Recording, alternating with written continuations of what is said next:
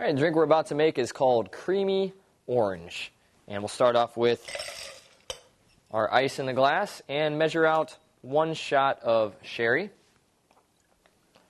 And follow that up with a half of a shot of brandy. And next we'll do about a shot of orange juice. And it looks like we're getting a little low on orange juice. Make sure you keep your things nice and stocked.